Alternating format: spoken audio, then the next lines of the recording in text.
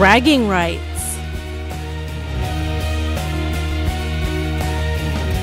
geared for performance, sexy new neighbors.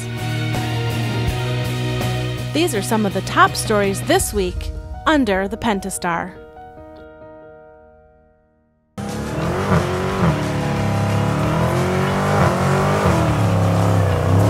It's official! The 2015 Dodge Challenger SRT Hellcat is the fastest muscle car ever. The National Hot Rod Association just certified the Dodge Challenger SRT Hellcat as the fastest muscle car ever, with a quarter-mile elapsed time of 11.2 seconds at 125 miles per hour.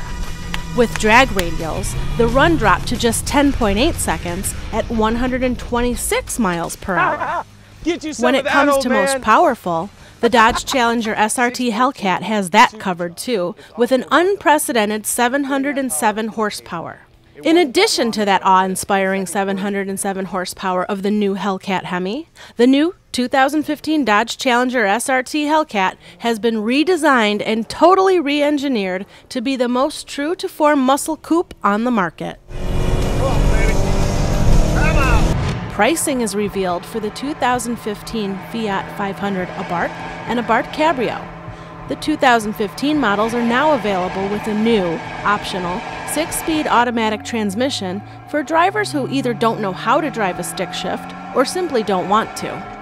You get the same great performance of the manual Fiat 500 Abarth with the convenience of an automatic, all for $1,250 extra. It will also buy you more torque and interior updates that include a 7-inch high-definition display for monitoring your vehicle's information.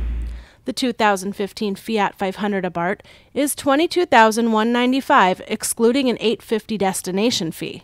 The Cabrio version starts at $26,195. They're arriving in Fiat studios this month. The Fiat brand has teamed up with the comedy video website Funny or Die to create a web series titled Neighbors.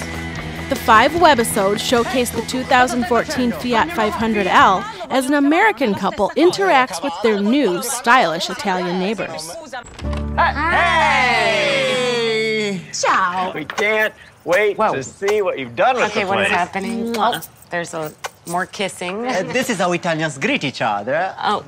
From overdosing on espresso to a figure of speech getting lost in translation, the Neighbors webisodes can be viewed at funnyordie.com/Fiat. We're the neighbors. And that's what's happening this week under the Pentastar. Reporting for Chrysler Digital Media, I'm Jen Herman.